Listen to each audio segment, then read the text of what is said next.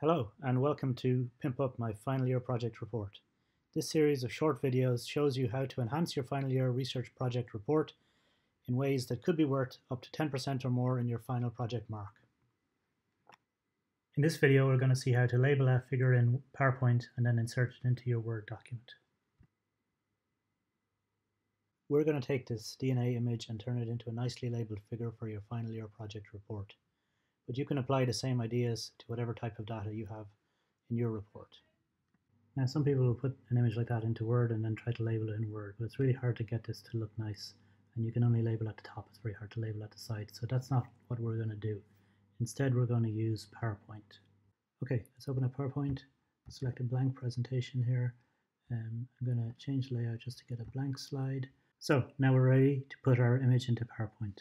But before we do that, I want to crop it a little bit. So using whatever photo editing software you have, you usually have an option to crop an area like this. We'll get rid of the black stuff at the bottom and crop our image to get something that we want to put into our final figure.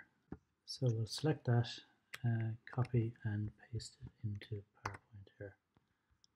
And then we'll just adjust it in terms of size a little bit. So the idea here is to get your image to be about the size that you want it to appear when you finally print it in your report. So let's label it. So the simplest way to label this gel would be just to number the lanes 1, 2, 3, 4, 5. So just zoom in a little bit here, pick a text box and type 1. And then what I like to do is just select this and copy and paste 5 of those there. We'll put 1 here above that lane, 1 here, and then a little trick to kind of line them all up is just to select them all and then go to arrange. We'll align them to the top here, and then we will again arrange and distribute horizontally. And this gives you them nicely set out like this, evenly spaced. So now just change the numbering. Okay, so 1, 2, 3, 4, 5. So that's fine. We want to label the DNA ladder here on the side. So we'll refer to the documentation from the company that made the DNA ladder. Looking at that, then we can get the molecular weights and again make a text box, move it into position and make more text boxes. The good thing is that once you've done this for one gel, you can use the same labels for another gel. So here we see we've got all our labels. Well, not quite all because they wouldn't all fit, but we've labeled most of the bands, and we can use again our align tool. So that'll align all those text boxes, and that's our basic labeling of our gel. Now, if you want to point out something specific on a gel, you can use an arrow, which you can find in the shapes menu there. So here we're going to point out this band, although it's fairly obvious anyway, but we'll make a small arrow, not on top of the gel. Don't make it too big, just a small little arrow to point out the band. Next, what I want to do is to put a bit more information in the lane labeling. So these numbers are okay, we'll move them to the bottom. Now I'm going to copy those numbers, paste them at the top and rotate them to about 45 degrees, and then we can type in a bit more information. So here I'll type in ladder and then the other names of the cell lines which correspond to the template for this PCR reaction.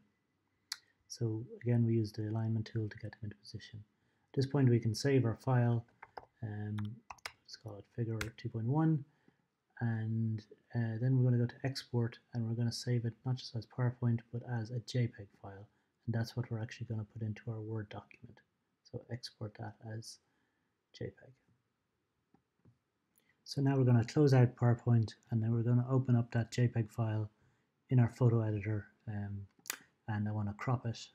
So just make a little box around what we want there as our final image to go into our Word document. So crop that and save again. Now we're going to open up Word. This is our final year project report. We've referred to our figure up here, and now we're going to insert our figure as soon as we can after where we've referred to it, so after that paragraph. To insert the figure we go to Insert, Pictures, and then select the JPEG file, and there it is. So just a couple of things to note. Every figure should be labeled with its number and it should have a title, and we're going to put those in bold so they stand out. And then our figure legend, just to make it look a little bit different from the main text and stand out, make it a little bit smaller font, a little bit different line spacing, and then it's clear that that's the figure legend and this is the main text. So there's our figure inserted, and the last thing to do is maybe just center it. So there you have it, a nicely labelled figure that looks good in your report and is easy for the reader to interpret.